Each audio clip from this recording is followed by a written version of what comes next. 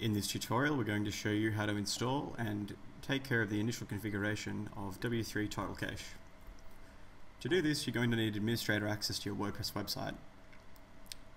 To get started, we're going to go into the WordPress dashboard. Then we just need to go to Plugins and Add New. And we just need to search for W3 Total Cache. And it should be the first result in the search list.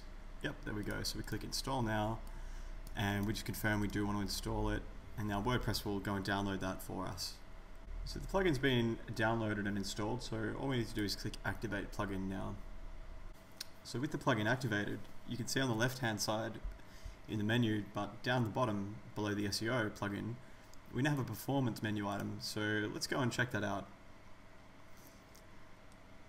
Here we're just looking at the dashboard. Now what we can first see up the top is the ability to upgrade the plugin. This plugin is primarily free, but there are some features that you can't get unless you update, and they're the more advanced features, so we're not going to worry about those for the moment. The next degree of option we have here is to perform a compatibility check, and additionally in this area we can choose to empty the various caches that we have on the website. So what I'm going to do first is just run a compatibility check. And that's done, and as you can see it provides a legend at the top, and then it shows you what you've got access to. So you've got FTP, multi-byte string support, curl is installed, so zlib, which is what we need for gzip compression.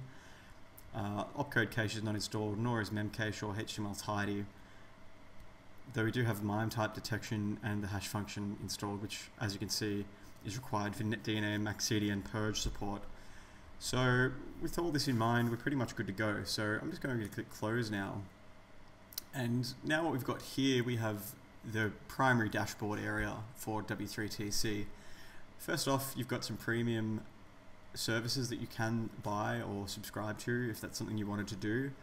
We also have the ability to share the fact that we are using this, and they've provided links so that you can put that in in the footer of your website or a sidebar or whatever if you would like to do that. And then like the last few options we have here are regarding New Relic. New Relic is a monitoring service, so it's really only useful if you have a really busy website and you want to find out what parts of your website aren't running very quickly so that you can go and change that. But that's a more advanced feature, so we won't talk about that too much. Regarding MaxCDN, that's just a CDN you can sign up to and configure to work with W3 Total Cache. Of course, you can use almost any CDN that you would like. And finally, we have Google PageSpeed. So you can actually go and set up Google PageSpeed in conjunction with W3 Total Cache, and it will continue to take stock of the speed of your website. But that's really the getting up and getting going with W3 Total Cache. Just getting used to some of the words we're going to be talking about here, and the topics to discuss.